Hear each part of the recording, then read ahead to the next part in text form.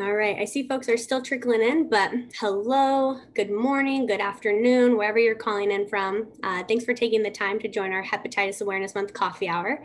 It is May 5th and officially Hepatitis Awareness Month. So we know it's not just today, but the entirety of the month. So we thought that the first week of the month, we'd get a kickstart on how to celebrate and what things that we can put into action for the month. So thank you for joining us. We're in good company, great content, and of course, a much needed beverage. So if I may, I do have my coffee mug in hand.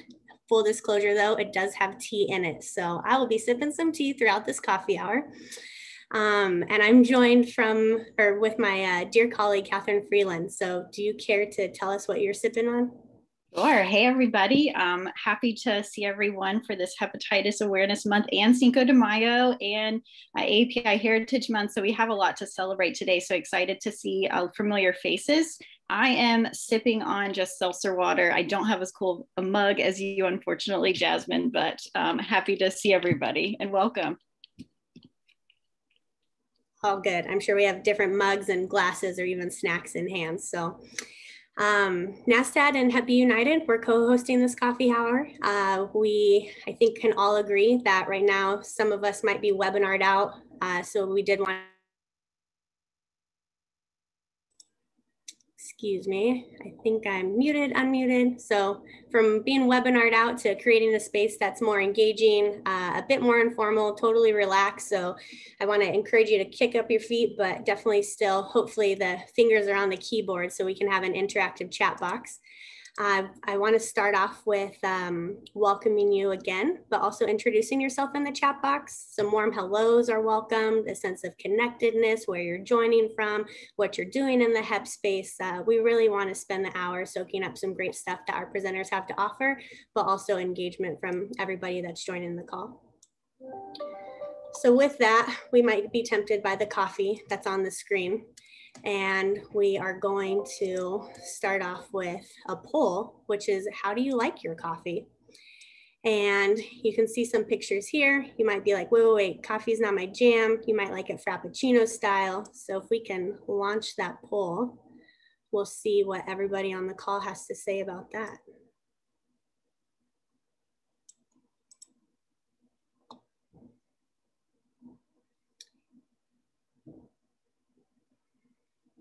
And I just want to confirm, do folks see a poll about how you like your coffee? We do some head nods or thumbs up or yeses. Okay. We're going to keep it open for a little bit. Quite honestly, I guess if I'm going to vote, I do like my coffee just straight black, no sugar, no cream. Catherine, are you a fan of coffee and how do you like yours? I like coffee always and drink it throughout the day regularly. But it looks like a lot of black, like straight black folks on the call today. So I admire that. True coffee. I saw someone was a coffee snob, so. Not coming in the chat box. Oh, we have an oat milk bandwagon. We welcome you to this call as well. All right. I think our coffee votes are probably in. So if we could share some of those results, let's see who we have on the call. Wow. Lots of just straight coffee folks. Okay. And Catherine, I actually can't see the results. So oh yeah. Yeah, so it looks like we have about 22% of people say just straight. 6% prefer the Frappuccino style, which, you know, that's like a yummy milkshake. Iced coffee with cream is about 14%. Milk and sugar, the only way, 16%. Plenty of cream, no sugars, same 16%. And we have about 14% of people who do not like coffee, which, you know, that's okay too. And then we have some others in the chat box. And I guess we're seeing like cold brew, nitro infused coming in. I got some cappuccino, so some of the espresso stuff as well. All right. Well, regardless of what you're a fan of or what you have in hand or order at the coffee shop, welcome, welcome. So we're actually really encourage you to, if you have any burning questions right now or even throughout the call, you can type them into the chat box. We are going to address them as they come up in the chat, also with our presenters as they unmute and share their stuff. But hopefully if we don't answer them when you pose them in the chat box, we can bring it full circle when we have the discussion at the end. So feel free to use that chat box. Okay, so moving into HEP 101, I know that this can mean a bunch of different things to different folks on the call. Maybe you're new to the HEP space and you're ready for the basics. Maybe you're a HEP advocate that's been doing this work for decades. And regardless, again, thank you for being here. This hour is still for you. What our speakers have to share today, I know in one way or another, it's really going to resonate. So because we're a fan of the interactive dialogue, we're going to start with a poll question, another one. For everyone on the call, how many types of viral hepatitis have scientists identified to date? Good question. And again, Catherine, for whatever reason, I can't when results are shared. So if you wouldn't mind. Sure, I'm happy to report. Okay. We'll give it a few seconds for folks to answer. How many types of viral hepatitis have scientists identified to date? All right, we'll give it like 3 more seconds. It looks like almost 70% of people have voted. So cast your vote, everybody. All right, so it looks like the most common answer is 5. About 67% of people thought that 5 types of viral hepatitis have been identified. 25% said 8 and 8% said 3. So it looks like most people were familiar. All right. Well, even if you knew that answer or didn't know, thank you for taking the poll. There are 5 main hepatitis viruses, and as referenced by WHO, they're referred to as hepatitis A, B, C, D, and yes, there's an E, which I knew not too long ago. In particular, again, WHO, the types B and C lead to chronic disease in hundreds of millions of people, and together they're the most common cause of liver cirrhosis and cancer. So let's go to another HEP question. Which types of hepatitis or type of hepatitis can be prevented with a vaccine? Another good question. Cast your votes, everybody. And this might be a tricky one because it does say type or types of hepatitis that can be prevented with a vaccine. Yeah. All right, so we have about 75% of people voted, so 76, so that's pretty good. So it looks like our most common answer was hepatitis A and B. About almost 90% people felt that those are the 2 hepatitis that can be prevented from vaccine, and that's correct. Great job, everybody. You're so smart. Yes. And again, whether you knew or didn't know, that's what you're here for, right? So vaccination for Hep A and B are most effective preventive measures against those viruses. So for now, keep sipping your coffee, your tea, whatever you have in hand. We are going to move forward with our HEP 101 presenters. And I'm going to ask both Lauren and Maureen to turn on their webcams. We have Lauren Sant, who's the Executive Director, Caring Ambassadors Program Incorporated. And we also have Maureen Kamishki, the Social Media and Outreach Manager for Hep B Foundation. I see Maureen spotlighted, followed by Lauren. So thank you both for joining us. I am going to invite you to tell us a little bit about yourself and the role that you play in the HEP space. Lauren, I welcome you to introduce yourself first, and please let me know when you're ready for some pictures up. Sure. Thank you for inviting me today. And in honor of Cinco de Mayo, I have a coffee cup made by a Mexican artist, Mara, and my favorite coffee cups. You buy them in Cozumel, just a plug for Mexico. So I got into the HEP space in 1999 when my brother was diagnosed with hepatitis C, and then found out that I had 3 family members with hepatitis C. The great news is they've all been cured, and been doing this work ever since. So the Caring Ambassadors has been doing advocacy and education in hepatitis C and lung cancer since the 1999. And when you guys called me and asked me about this, it just reminded me of how far we've come. So we started in the interferon days, where when my brother was diagnosed, he had about a 12% chance of responding to the drugs. And now everyone can be cured, which is just so fantastic. And even hepatitis awareness.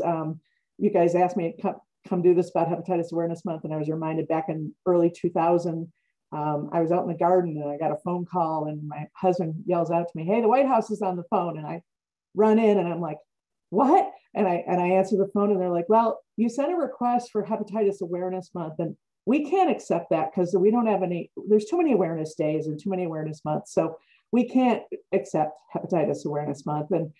And that's really changed. And we're really excited. And we have the pictures there of HHS and Hepatitis Awareness Month in the White House. It's the first time that that was formally recognized by an administration. And so, we were so proud. We had a testing day outside at HHS that day. And we've come so far to have an elimination plan. We're just really excited. But we've been doing education and advocacy for patients, again, for a really long time. On our website, we do have a lot of tools for patients. Everything we do, we give away for free. So we have a great tool for patients called Discussion Point. They can go through and click on different, what they've gone through, their experiences with treatment, and then we'll print out the AASLD recommendations for them that they can then take to their doctors and discuss it. And then we also have free education for providers on harm reduction and education on the treatment of hepatitis C, from diagnostics to cure. So I'm here to help, and we are always here to answer questions for anyone and provide advocacy for everyone living with hepatitis. So thanks for inviting me. Thanks for being here, Lauren. Even if the White House called now, I'd be like, let me tell you everything about what hepatitis needs. So. All right, I'm going to ask Maureen just to do the same, a brief intro. Tell us a little bit about yourself and the role that you play in the HEP space, please. Thanks for having me today. I'm Maureen Kamishke, and I'm the Patient Engagement and Consult Specialist at the Hepatitis B Foundation. I've officially worked with the foundation for over 10 years, but have been involved with them and volunteered for them for over 20 years. I was introduced to them during a patient conference when we adopted our youngest daughter, Marin, who came to us from China with Hep B. Unlike most kids, she was very sick. She was treated at 14 months with interferon and later with antivirals. And frankly, I've been passionate about Hep B ever since, and the people that are impacted by it. I started and have grown the foundation's social media and consult programs. Currently, my focus is primarily interfacing with people living in developing countries where, Hep B is very prevalent. Many countries do not have any viral hepatitis programs in place at all, and access, there's very little access and equitable care and treatment is very limited. Of course, even in the US, it's truly a struggle. Thanks. Yeah, thanks for that, Maureen and Lauren. So you both are talking about patient consults and, whether this is internationally, domestically, or patient consults or provider one-on-ones. I am curious, what's the most common question that you encounter specifically during these consults? We are talking HEP 101, so if you could speak more to the most common question encountered, we'd like to hear more about that. So I think right now for hepatitis C, it's changed. It's changed dramatically since interferon. But today, the question I get is, how can I get treatment, and how do I access it, and what do I have to do to get through prior authorizations, et cetera, et cetera. It's really about access to therapy, and not really believing that they are eligible for therapy. We actually made a video about it called The Time Is Now. And it's an animated video just telling people, look, forget the restrictions, go in, talk to your doctor, get treated. So yeah, it's a big problem for people. They just don't believe that they can get treated.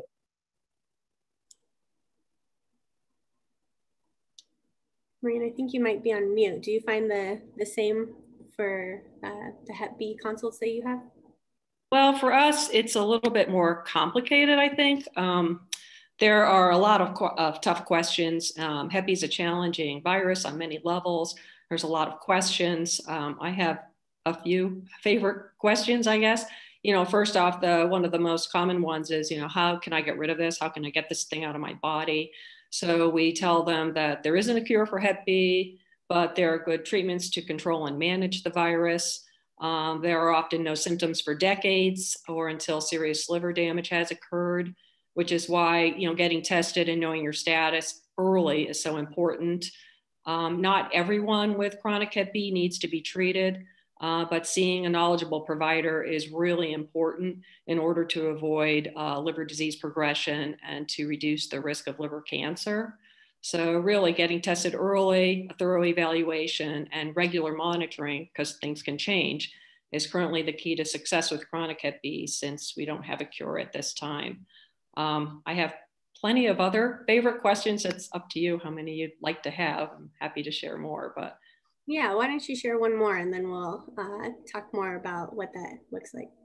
Like as I was saying, knowing your status is really crucial. And there are 3 simple blood tests, to get to learn if you have a current Hep B infection, have recovered from past infection, and whether or not you need to be vaccinated. These tests are HB, surface antigen, core antibody total, and surface antibody. People testing surface antigen positive need to be linked to care.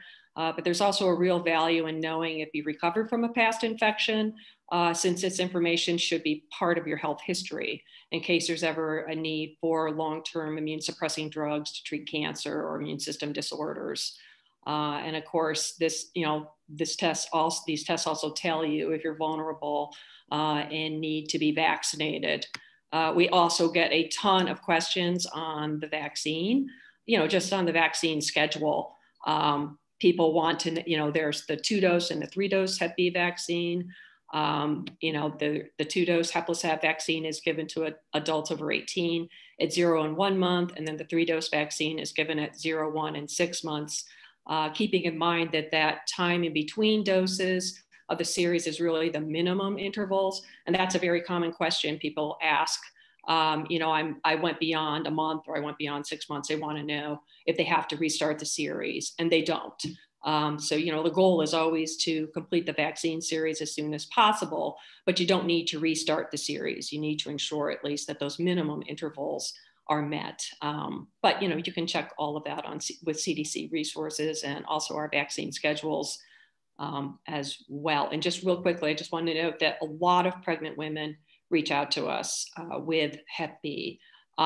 They're very distraught learning about their infection. They're terrified they're going to pass the virus on to their babies. And of course, the nice thing about that is that we're able to tell them that if their baby is vaccinated within 12 hours of birth, in the US, they get HBIG as well. In other countries, it may not be available. We encourage them to get a viral load test to see if they have a really high viral load. And if they do, they can take antivirals in that last trimester to reduce their risks, basically almost to 0. Then we encourage them to follow up after birth at 9 months or at the first annual checkup.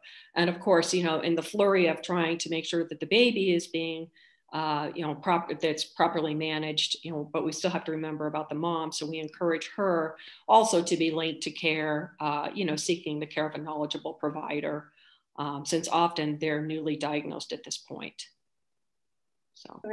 No, that's definitely necessary. I also feel like you just shared a lot where it's like, wait, so you just told me, I need to get tested and then vaccinated and I am, this pregnant person. And so I feel like there's a lot to soak in, especially if you're just finding out.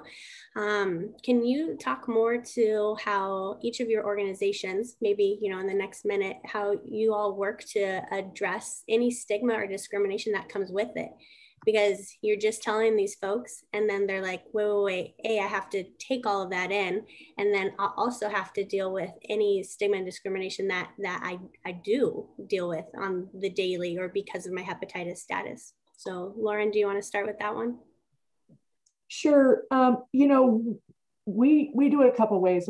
First off, we partnered with StoryCorps in Chicago, and we highlight patient stories and really just get the message out there. I mean, 1 in 50 Americans has hepatitis C. There's nothing to be ashamed of. It was in our blood supply. It's everywhere. It's an infectious disease. You just shouldn't be ashamed. No matter how you got it, it's an infectious disease. You don't deserve it. You should be cured. And we really straight up about it. But also when we do testing events, we are out in the open. We're in people's faces. We don't have private rooms. There's no privacy tent. We're out there at music festivals and different areas, anywhere we can be, you know, just getting people tested and highlighting it. And a lot of people are just shocked when we do that, but it's the only way, because it's so common that we just need to be out about it. And through storytelling and open testing, we really feel like, you know, just pushing the envelope and always talking about it, always wearing t-shirts, you know, being very open. Yes, way to represent. Like you said, just forward facing and being out there, being like, look, everybody should. And yeah. Okay. Thank you for sharing. Maureen, in your last minute, what would you have to say about that? Well, we've been involved with this for a long time, because of course people around in the US and around the world have been stigmatized forever and discriminated against due to their Hep B. So we played a key role in ensuring that hepatitis B was covered under the Americans with Disability Act. We had the last year, we had a survey and interviewed US participants, and international and US survey. And we had the virtual externally led patient focused development meeting, which really, captured the lived experience of people living with chronic Hep B. And then of course we have published and continue to publish and analyze and document the lived experience of Hep B, including the stigma, isolation, and discrimination that people are facing. And also what we've done just recently, and we haven't officially launched it, but it is on one of the links, is that we've begun officially tracking discrimination in the US and abroad by, we're going to formalize a process with our new discrimination registry, which Catherine, by the way, put together. And our goal is, she's spearheading this. So our goal is to really collect this data and highlight the problem areas, bring attention to this global issue, and ultimately bringing about positive change. It's tough here, but I tell you, in other countries, it's unbelievably hard for people. They can't work and support their families. They test surface antigen positive, and that's it. They can't work. They can't marry the people they want to marry. They can't work abroad. They're really in trouble just by testing hepatitis B positive. So we've got to change that. Yeah, and to Lauren's point in the chat box, and like to change that is always advocating at the state level, so you can eliminate discriminating practices in healthcare. Well, I feel like we could have our own coffee hour all about this, but thank you so much for sharing. We are going to transition to some DVH hepatitis materials and resources that folks on the call can use throughout the month. So we have Molly Dunham-Freed, who's going to take us through the DVH resources that they have to share. Thank you. Can you hear me all right? Yes, we can. Perfect. Good afternoon and happy Hepatitis Awareness Month.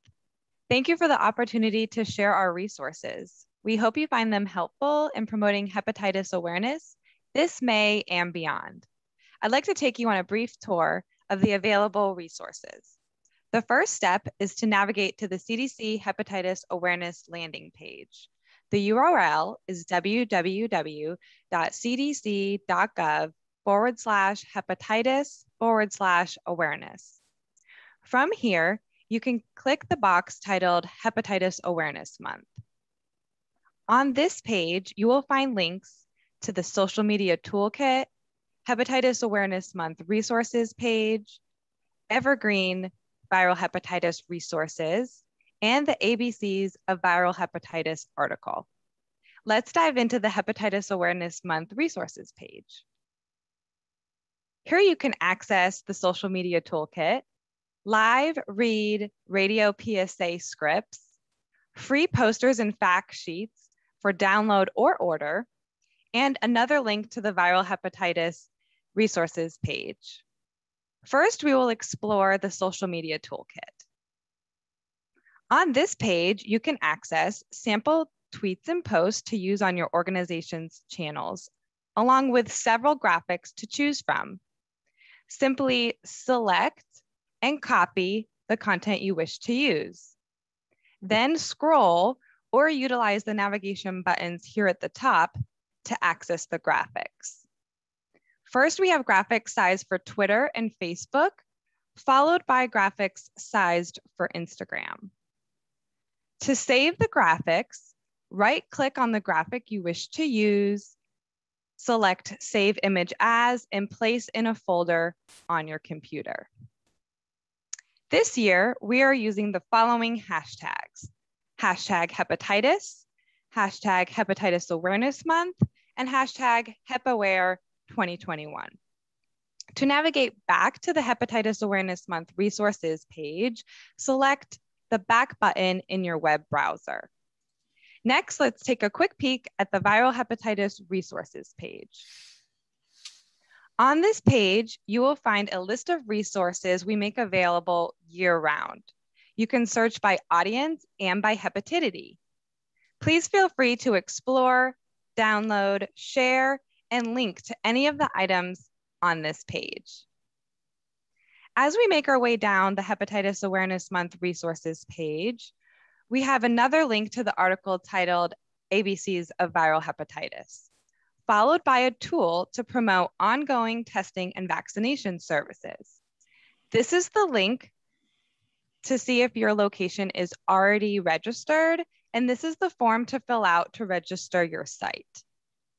Additionally, we offer other resources you can promote, including the Adult Vaccine Assessment Tool and 2 free continuing education courses, Hepatitis B Online and Hepatitis C Online, followed by information on how to request a proclamation.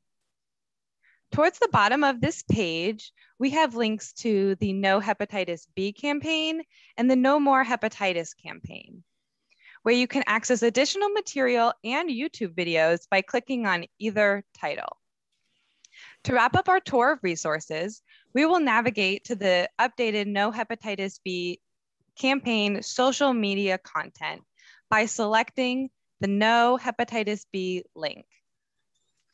The 2021 No Hepatitis B campaign just launched on May 1st, and we'd love your help supporting and promoting these messages for Asian Americans.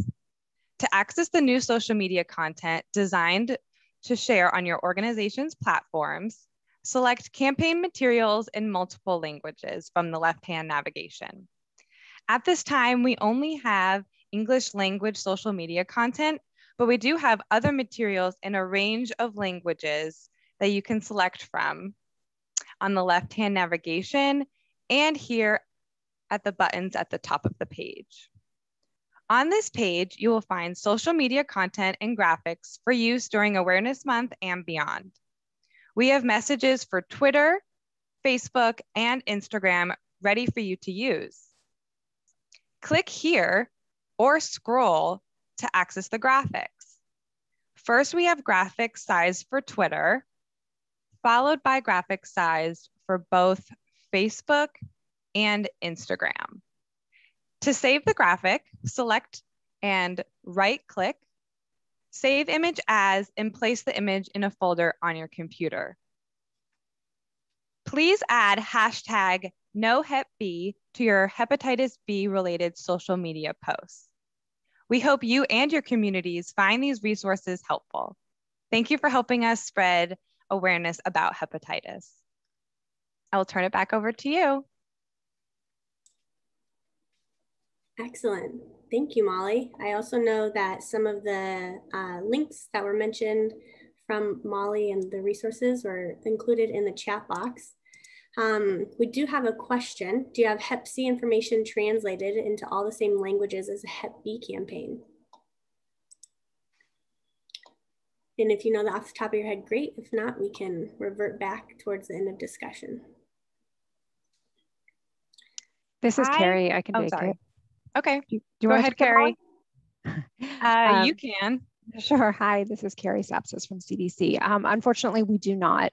The campaign for hepatitis C at the moment is an all English language campaign, whereas the B campaign is not only in Asian languages, but has also been audience tested with those communities to ensure that it's culturally appropriate. But we do hope to expand the languages we offer content in the future. Great. Thanks for sharing, Carrie. And yes, I think that is in high demand, so would be utilized.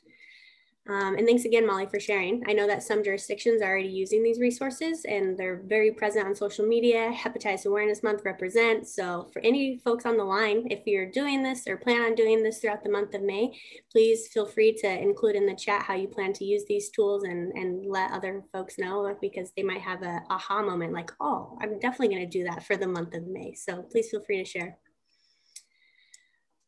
All right, with that, let me screen share again. We are going to get into some hepatitis storytelling, and I'm going to pass it over to Catherine.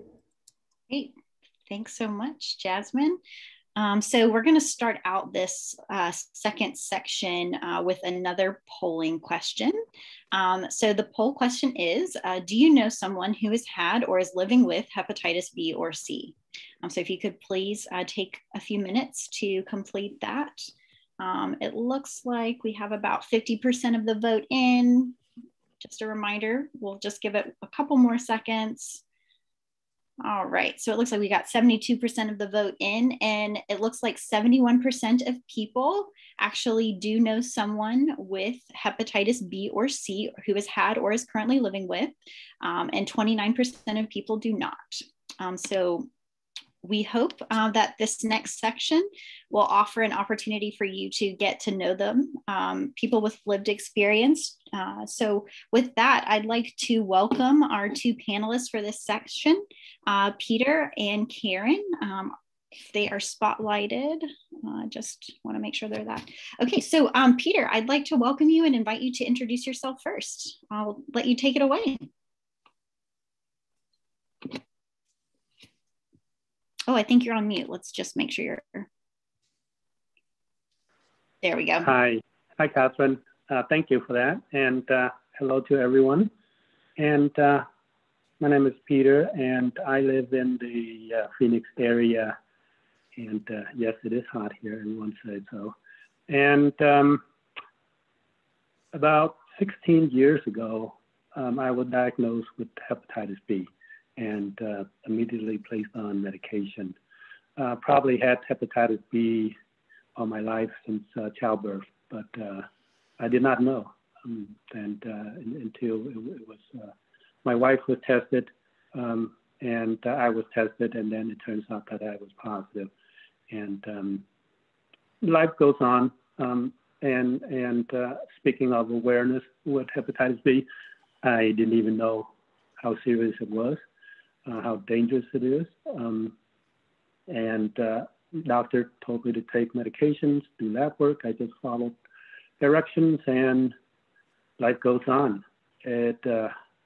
So about 3 years ago, I had an acute liver failure due to cirrhosis because I had a viral flare-up from the hepatitis B. And this one Saturday afternoon, my wife noticed that my eyes were really yellow. And, you know, I mentioned some of the other symptoms that could be an indication of the jaundice. And she immediately took me to the ER. So that was it.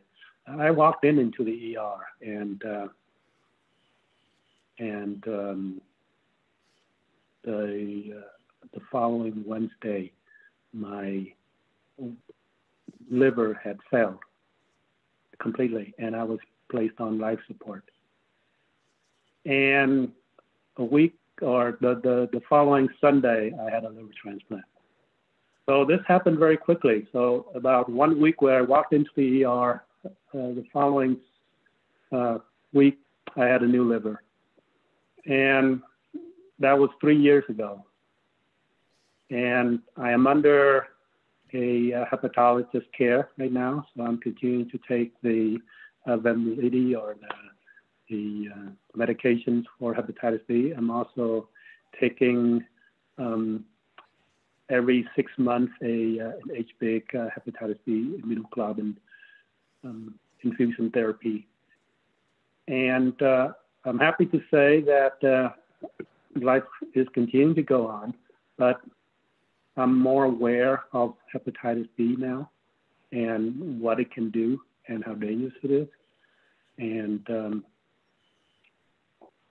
we really need to know more about it, let everybody know more about it as much as possible, and everyone should get tested, and it'll save your life. Thank you so much, Peter. Thank you for being here, for sharing your story. And, you know, I think a lot of the people on the call couldn't agree more with you, the importance of awareness and really getting the word out there to the communities that are most at risk for hepatitis about, you know, how simple it is just to get tested and then to make sure you're in care and being monitored regularly. But we're so glad that you're here and you're joining us today. Thank you, Peter. Now I'd like to turn it over to Karen. Karen, take it away. Hi, well, thank you for sharing your story, Peter. That was very moving. And my story was somewhat similar. I didn't know what hepatitis C was. And I had lived my life kind of in an athletic way. And I kind of prided myself on my nutritional capacity to like eat healthy foods and drink protein shakes. And so one day after cycling, when I got home that night, my feet were swollen double. And I thought, what is that about? But I didn't understand that I probably had brain fog due to hepatic encephalopathy because I thought I was fine and was planning for school to start that fall. I'm a high school teacher. And by the next day, I was so swollen, I literally could not get into my clothes. And also like you, Peter, my eyes were yellow and my skin had turned yellow. And what I thought was a stomach bug a few weeks prior, where I was drinking a lot of Jello and red Jello, actually had turned out I was bleeding. So I went to my doctor that morning and was sent to the hospital. And I had so much brain fog, I literally, after the MRI, when they said to me, you need to stay, your doctor wants to admit you need a blood transfusion, and there's something seriously wrong with your liver, and your provider will come here to talk to you. And I was so whacked. I had, I think hepatic encephalopathy is the worst side effect you can have because you think you're coherent and you're not. And I told the nurse, I said, you need to pull the IV. I'll sign the paperwork. I've got to go to work. And I called my family. And so my daughter, of course, and some friends met me at the car in the parking lot because it took a while to get me out. And I had to go back in and face, it still breaks my heart, to the ugly, sad reality that my liver had failed. And I mean, absolutely clueless. It just came out of the blue. And the next day, they did a paracentesis, of course, immediately that evening and started the blood transfusion. But the next day, when the doctor walked in, he said, your liver's failed and you have end-stage cirrhosis. And he began to question me about, drug use or alcoholism.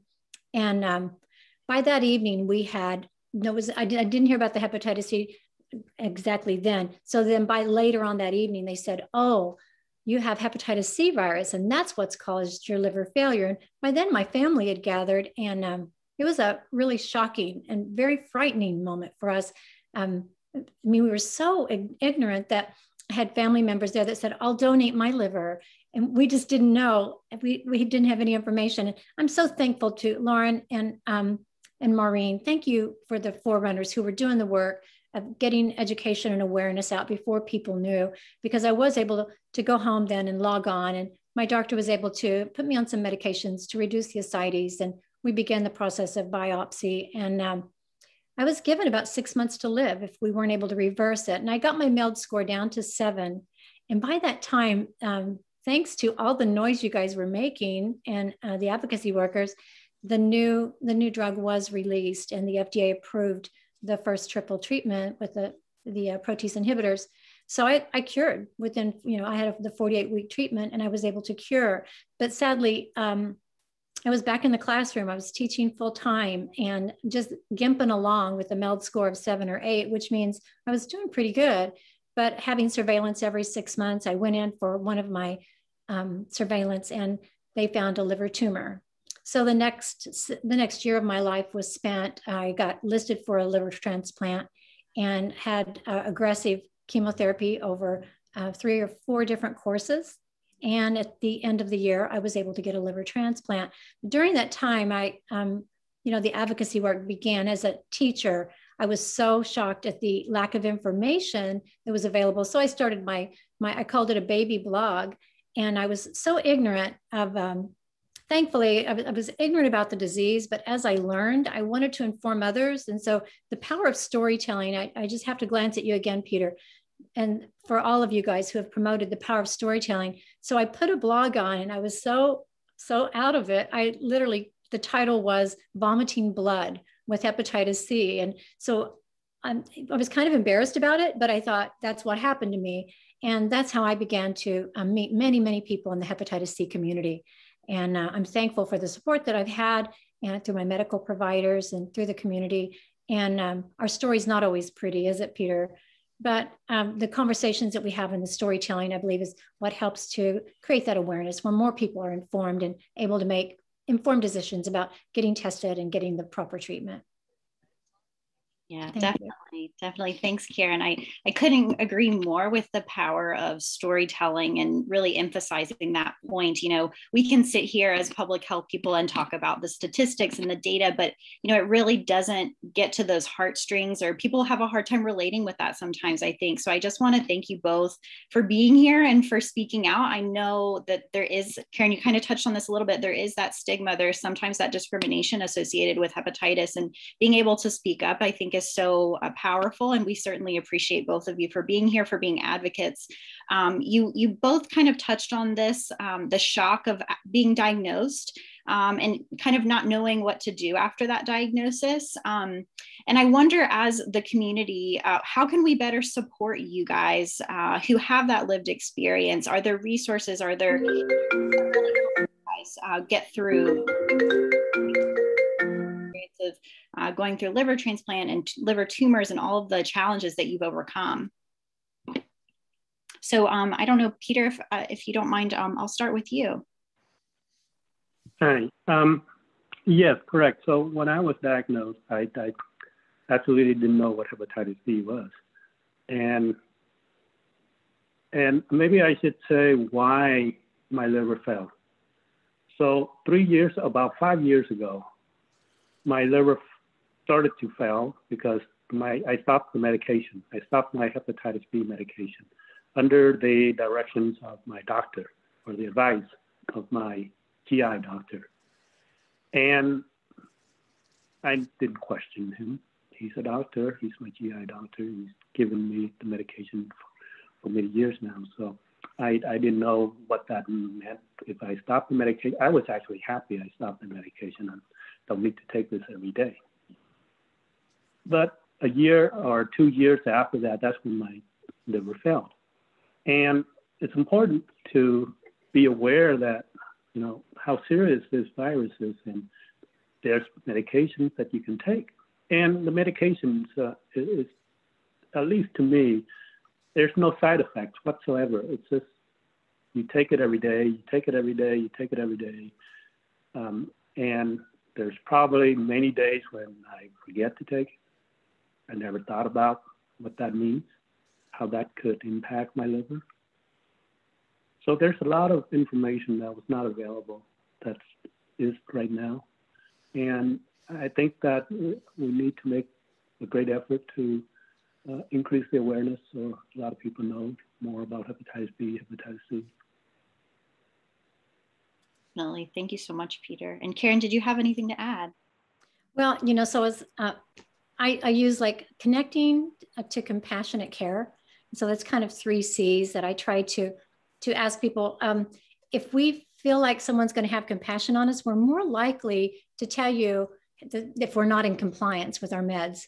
If you're, and I'm speaking to the choir because I have a feeling that these are really compassionate people who are surrounding us here today. But if that could just be, so I'm keep using C's, I'm using alliteration. If that could be more contagious, just reminding people to get out of that judgment place and get out of that place of stigma and just offer compassionate care. And then people will feel more connected to each other as patients, and then also feel connected to those people who can provide us with those resources. Because if I feel judged, I'm going to avoid you. I'm going to back off. I'm not going to want to talk to you about my stuff. And I hear that a lot from patients. And so I'm very thankful for those of you who are providing the compassionate care, but I think that's a big part of awareness is, so you guys all need to cookie cutter yourself and duplicate yourself in the arena. Yeah, I think that's a great reminder. Thanks, Karen. Really, compassion, empathy, so important in this space.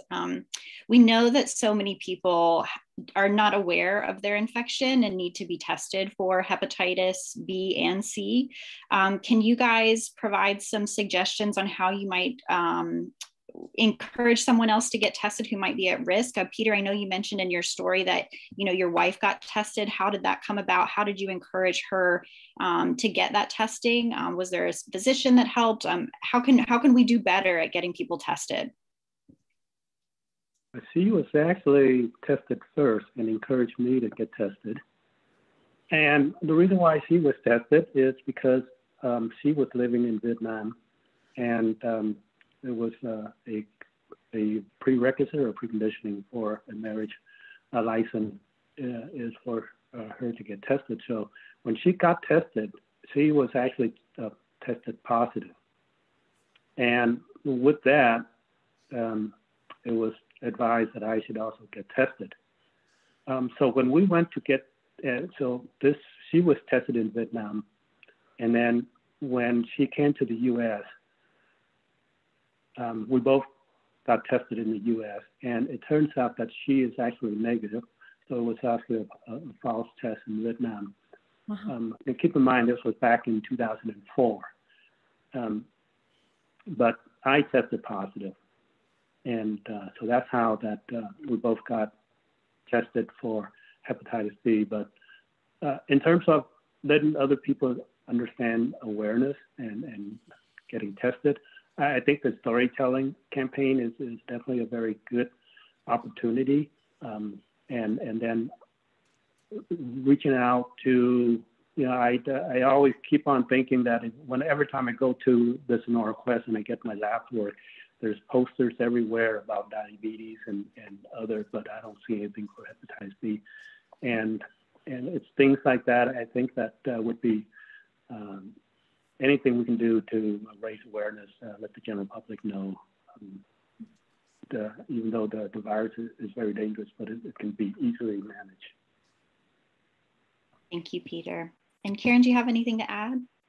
Well, you guys know there's two ways that people are going to get treated. Number one, they're going to hear about it, in a public service announcement or through the radio or something. I was doing a radio thing the other day, and the gal who was interviewing me, she goes, "Oh my gosh, I'm a grandma." She said, I'm going to go because my granddaughter's graduating this year and I'm alive to be here. She goes, "I'm going to go get tested." And I just think people, even baby boomers today, still aren't aware, again, how deadly this disease can be. So, people hear about it through public service announcement, or like you said, something on the doctors, but the other one is through doctors. And Lauren, you alluded to some of these guidelines coming from state to state. And I think doctors need to really align with the CDC's recommendations, and everyone over the age of 18 needs to be tested one time for hepatitis C. I really think we could eliminate or reduce all of this.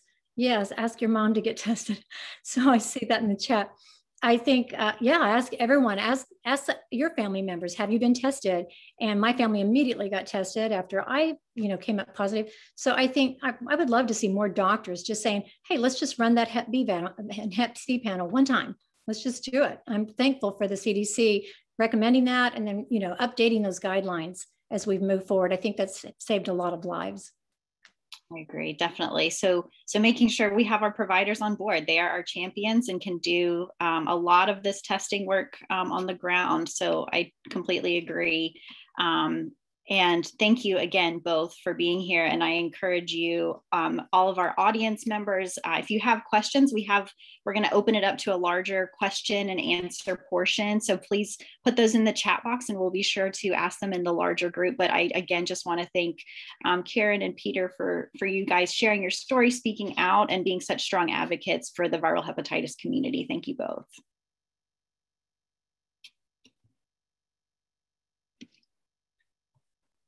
All right.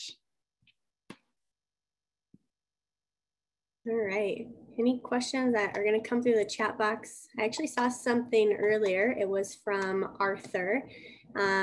He had included a document. So congratulations on your certificate. It looks like a bloodborne pathogens training course.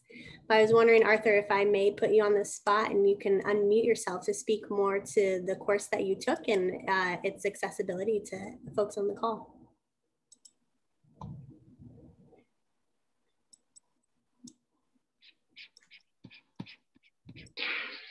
Yes, I, as part of the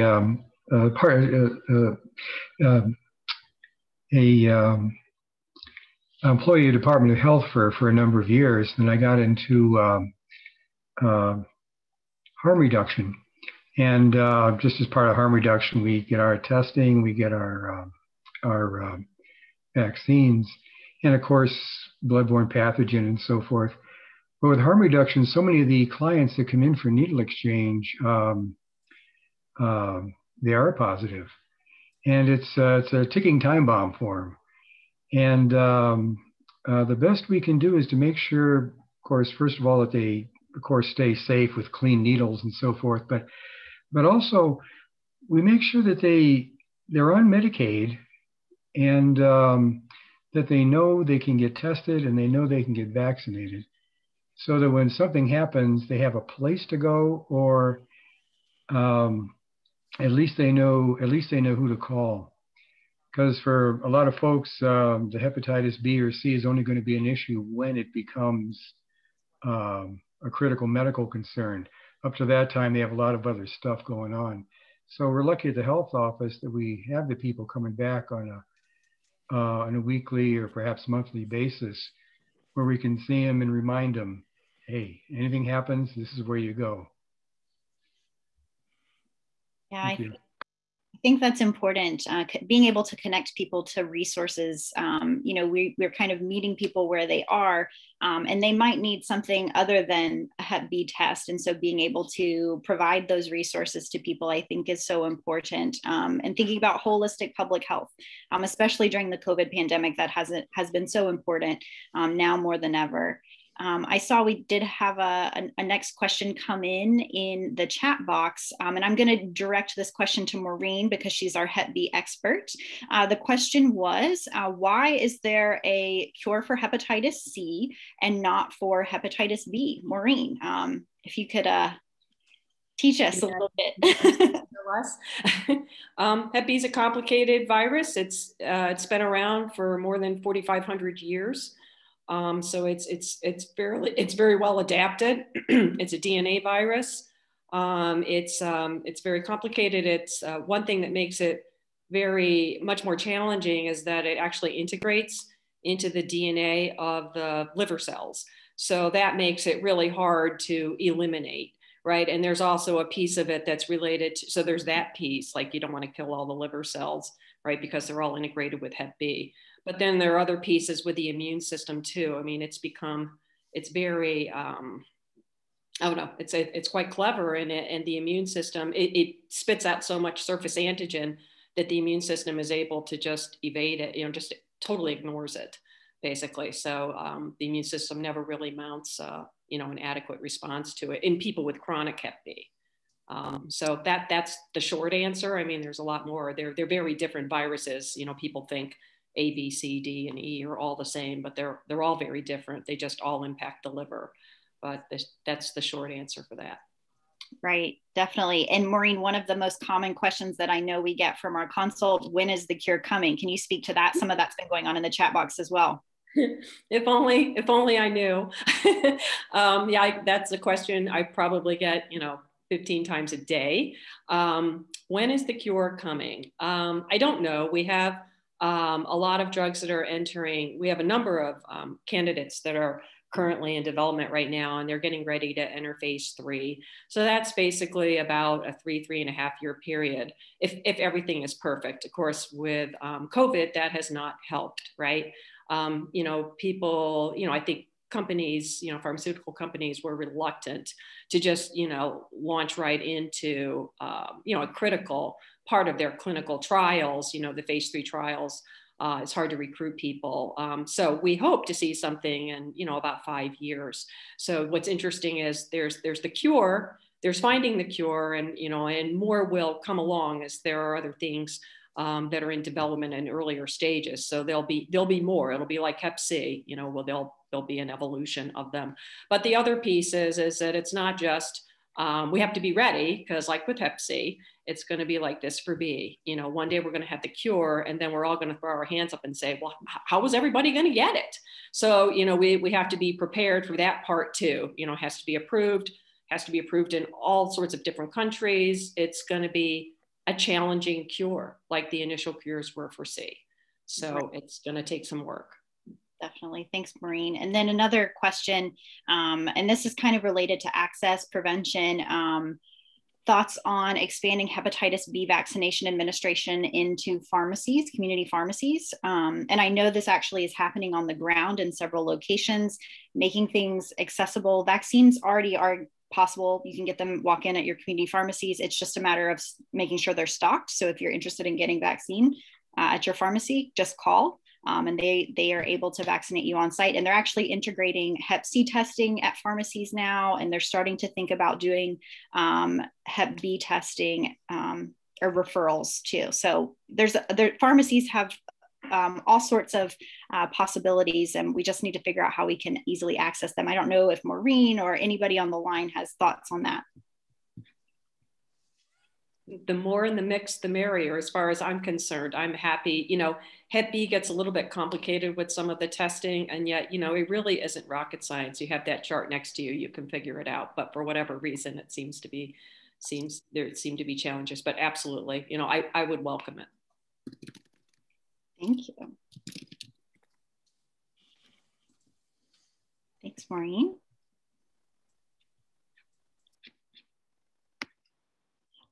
We did have a question about hepatitis E. I don't know if anybody knows or is familiar about that. I can do that a little bit. So there actually is a vaccine for hepatitis E. It's a Chinese vaccine. It's more like hepatitis A. So it's, food and more, oral fecal route, food hygiene. It's more of an issue with undercooked pork and undercooked shellfish.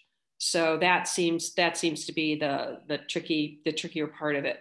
There's also not a lot known about E. So there do seem to be situations where, it can become chronic, and it seems to be a particular issue in women that are pregnant if they become hepatitis E positive. Great. Thanks, Maureen. Just checking the chat box. Did I miss something, Jasmine? I haven't seen other questions come through, and with that, I do believe we're at time. So if you do have questions, once you sign off, please feel free to reach out. We'll always follow up, whether we have the answer at the time or not, but we'll be circulating some of the resources that were included in the chat box, as well as the slides. And also this recording will be uploaded to websites. So stay tuned for all of that. But it was great to have you on the call. If you still have a full coffee mug, I think we should cheers to Hepatitis Awareness Month. So if you will, cheers, cheers. Thank you, everybody, for joining. Thanks, everybody. Thank you, everyone. Bye-bye. Yeah.